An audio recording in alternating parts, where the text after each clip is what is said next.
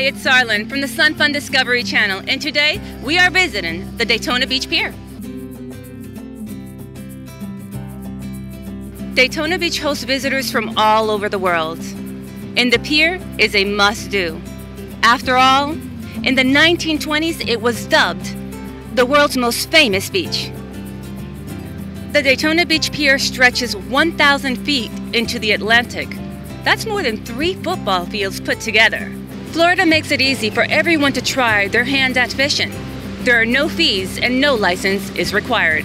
As you can see behind us, there are several fishermen already trying their luck. Let's see what they catch. Ironically, I'm here with somebody that's from out of the country. What's your name, sir? Vincent. Vincent, where are you from? Newcastle, Northern England. Newcastle, Northern England. What brought you to Daytona Beach? I come for the fishing. I love fishing. And this is the best pier in the area, I think. Why do you think it's the best pier in the area? Because I catch fish here.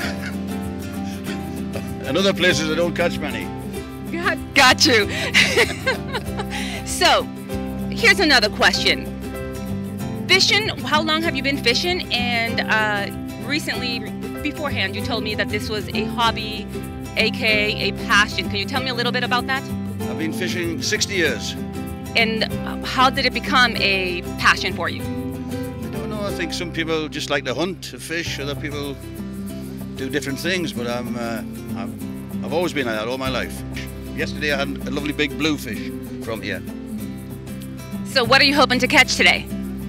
Bluefish, redfish, all kinds of fish. You know? But if I don't, I'll still have a good day. Well, that's good to know. Doesn't matter. What has been your greatest catch in your lifetime? Greatest catch? Well, at home I fish fly for rainbow trout. And they're not huge, but you might get a 15-pound or 20-pound fish, you know. That's good enough for me. So I was lucky enough to come across Ted and Sherry, some Daytona Beach locals, fishing right here at the Daytona Beach Pier. Ted, can you tell me a little about your fishing experience? I've been fishing my whole life, and I come out on the pier every day. We catch redfish, black drum, flounder, whiting. It's a great place to meet people and just have a great day. It's beautiful out here today. Sherry, do you come here often as well? Yeah, I come here like 2 or 3 times a week, with my husband, and I try to, we're in competition and beating each other who catch the biggest fish, and I'm always the one to catch him. What has been your biggest fish that you've caught? 27-inch gator trout. Wow. I'm assuming that was dinner.